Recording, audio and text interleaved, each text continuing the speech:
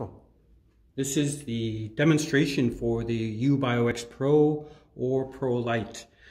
So this device, as you can see, is a IR technology. Its main technology is focusing on using the IR for detection of the face, not mostly visible light. I would say 10% is actually visible light, but 80% is using IR technology. This is an important thing to know because this is why you cannot use user pictures from your phone or already pictures in the database to register the face, because it's using the IR LEDs for capturing the face image for the data, for extracting the data at that time.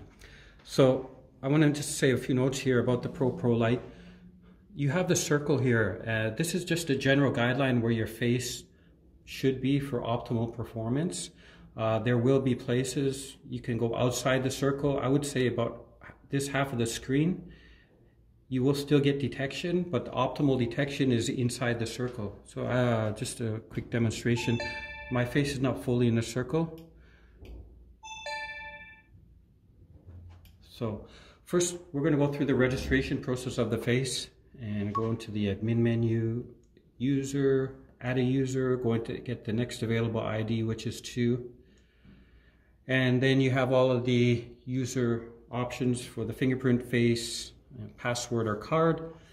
And we'll start with enrolling the face. And a standard process within 50 centimeters. And as I said before, it's 5 templates per face. I will start the process, and there's going to be a guidance of in the center of the screen where you should tilt your head slightly.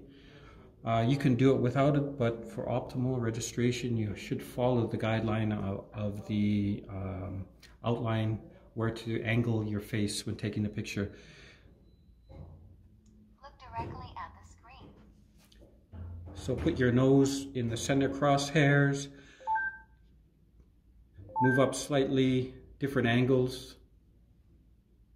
That's a little bit too strong of an angle. Put your head down a little bit. That's right. Keep your nose in the crosshairs, and it's finished. It's a very simple registration process. Okay. While we're here, we're going to register the fingerprint. We already registered the face, so we'll choose a fingerprint option. And you can choose any of the indexing of your fingerprint up to 10 fingers per person. We'll choose the standard index, and as I said before, 2 fingerprint registrations per person.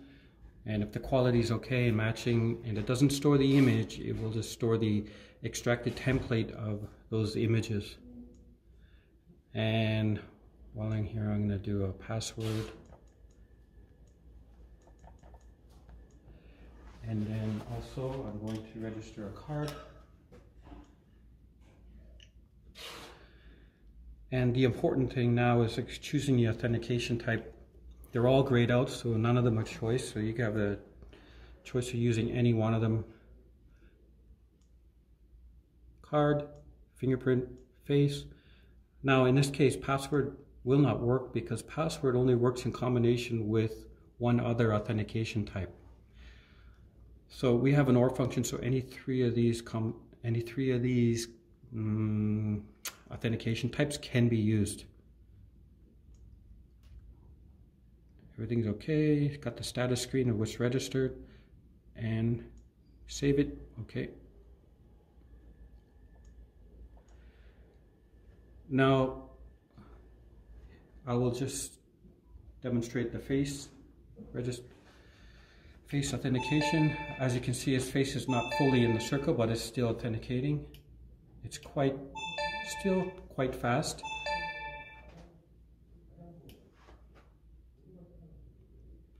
And I don't need to bend my knees or stand up. It's mounted at the optimal height for detection. Go ahead. One more time. And then we have card, register to that person, and then fingerprint as well.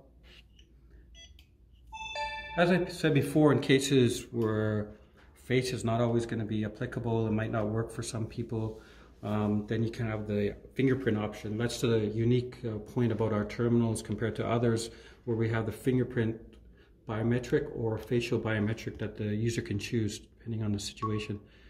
I'm going to back into the programming and modify the user number 2.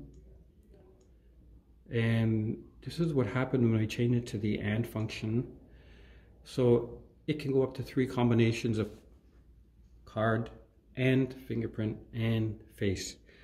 As I said before, it's giving you a higher security level in some installations, and if you can actually choose in the software to have during specific times of the day to have this kind of functionality. So example, 9 to 5, you want easy card access, you can have card only, or after that period it will automatically change to, say, the combination fingerprint and face. So that's a nice function to have. So now we're at the combination of a card.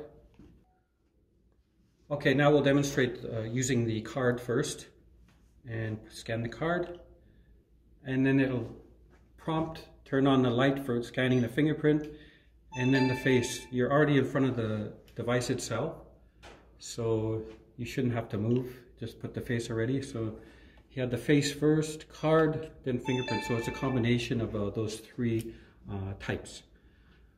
That is it for the Pro-Lite.